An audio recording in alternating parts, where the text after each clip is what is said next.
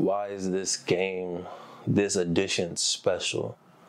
I mean, there's a lot of reasons. I don't know how many details I want to get into here, but obviously, first and foremost, this is the 100th year anniversary of the bombing at Tulsa Black Wall Street, right? So, off top, 2021, we knew as a team we needed to make sure we took the game, the aesthetics of the outside, what the board was like, what the game mechanics like. We needed to take everything in the game to the next level to make sure we did the legacy and the 100th year marker just justice, right? So that's first and foremost.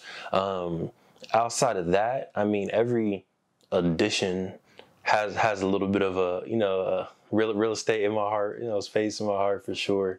The first edition, probably the most space, just because that was the proof of concept, right? Like, we can do this, and it's not the best game as far as quality.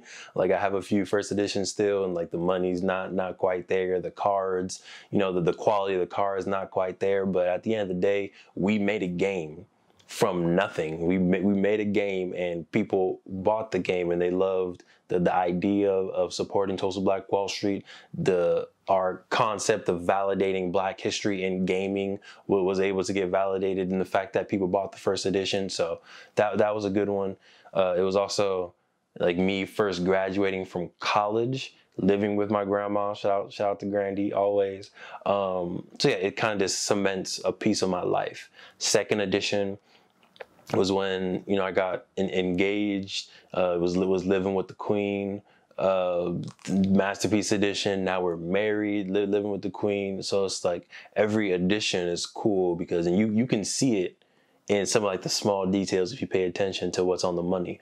But every edition where we're getting better and better as we as people grow, as we as people get better and better. That's also reflected in the games.